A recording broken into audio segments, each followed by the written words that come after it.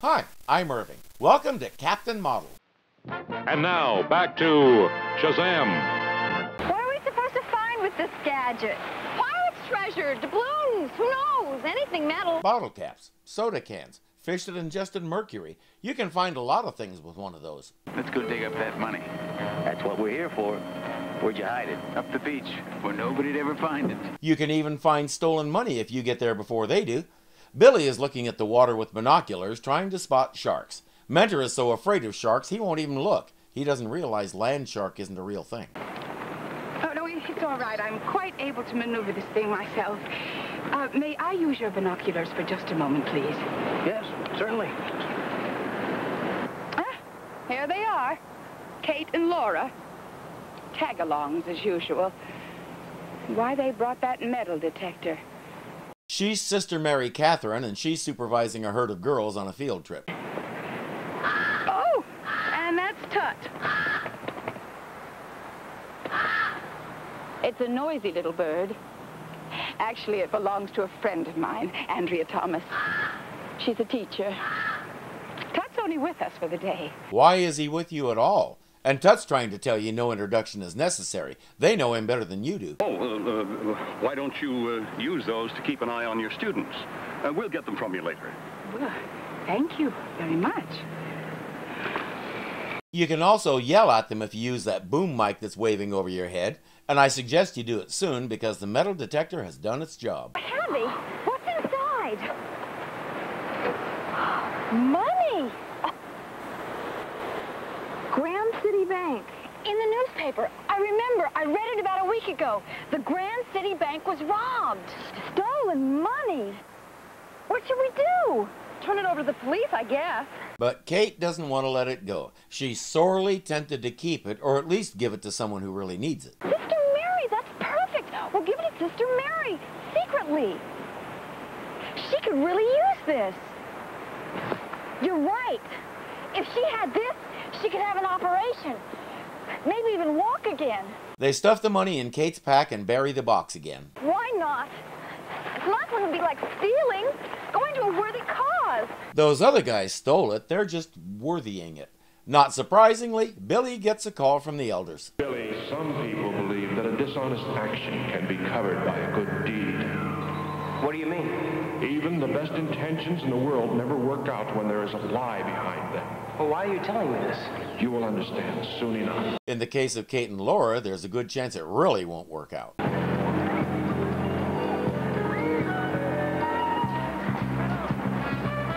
it is. Look! Empty. Somebody beat us to it. But how? Nobody else knew but me.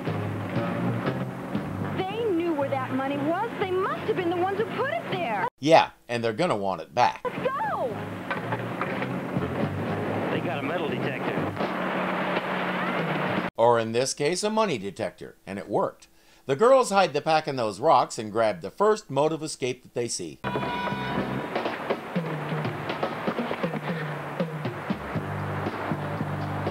them go. Let's find a knapsack. Maybe they hid it back there. The motor won't start, so they're stranded out there. But it gets worse.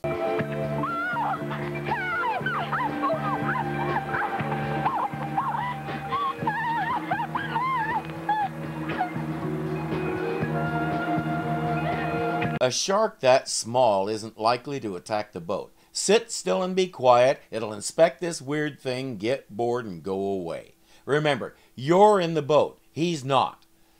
Using Billy's binoculars, Sister Mary sees what's happening. The girls are in such a panic they're about to fall out of the boat and give the shark a smorgasbord.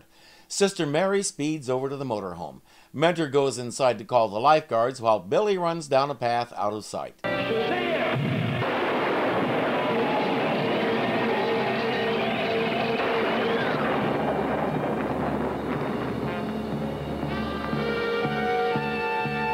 How's he going to do this?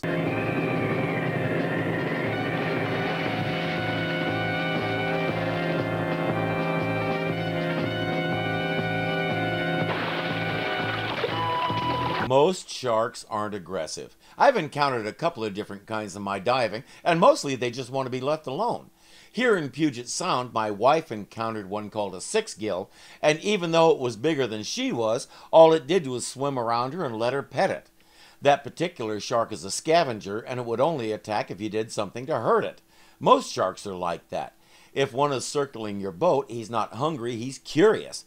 Be boring, and he'll go find something more interesting. Those girls were way too interesting.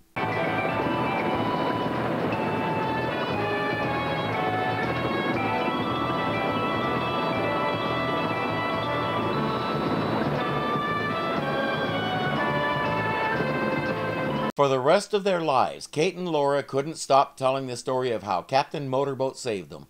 How do we find our money with Captain Marvel around? Just wait. He'll go away. Those girls will come back, too. Wait and see. They sat there waiting for 5 days. When they passed out from hunger, the girls slipped up and got the money. The following year, Sister Mary was drafted by the WNBA. I feel terrible lying to Captain Marvel and Sister Mary like this. But we couldn't tell them the truth. If we have to tell lies, remember, we're doing it for Sister Mary. Now we can sneak down there and get back before she knows we're gone. But we promised we'd stay here. But we have to get the money.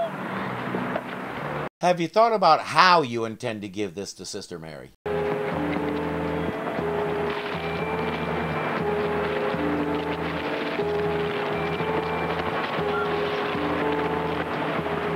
Sorry, girls.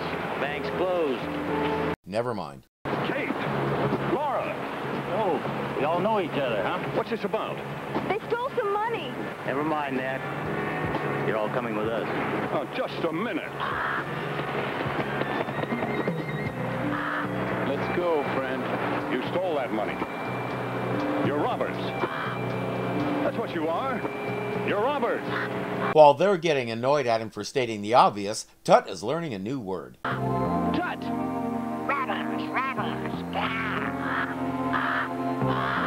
Tut, get ISIS. I need ISIS, Tut. Captain Marvel is described as a defender of justice and foe of evil, but for most of the run of the show, he hasn't really dealt with quote-unquote evil, as in bad people doing evil things. This third season seems to be doing a bit more of that, rather than Billy and Mentor finding people in difficult situations and helping them. These are some bad dudes, and we don't know what they have in mind for the girls in Mentor. We do know it probably won't be very nice.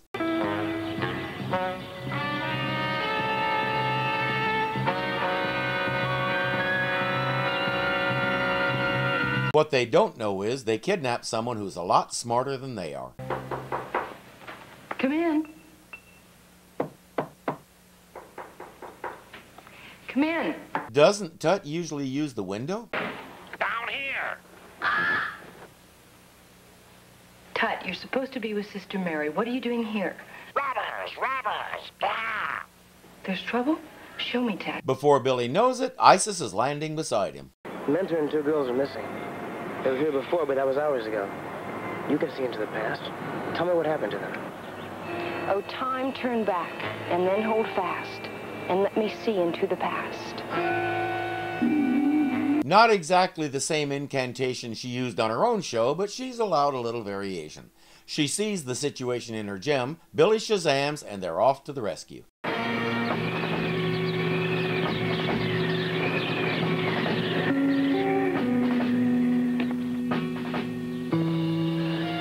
Mentors.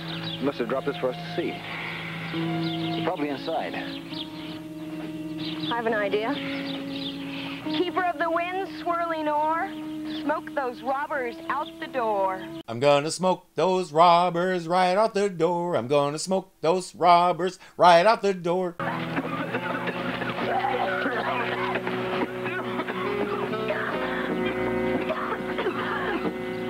Let's get the girls.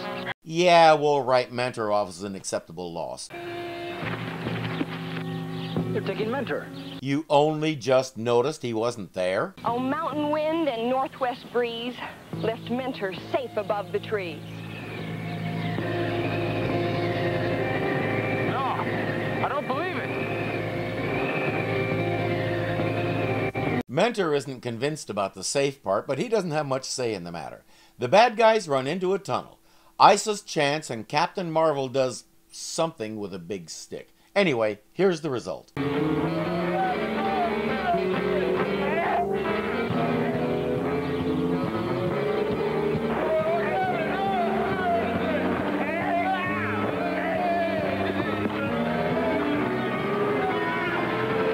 He's literally pulling the ground out from under them. I find myself wishing Batman had done something like this. The girls learned that if you have to lie for your cause, it's not a good cause. It might seem like it is, such as showing compassion for Sister Mary. But if you follow me on Twitter, you've seen me say, if you have to lie to support your position sucks. Get a better one. I stand by that. And now I think the girls do too. The way he's going, by next week Tutton will know English well enough to tell us he does too. I'll see you next time on Captain Marvel, Shazam, Billy and the Tutlings, whatever.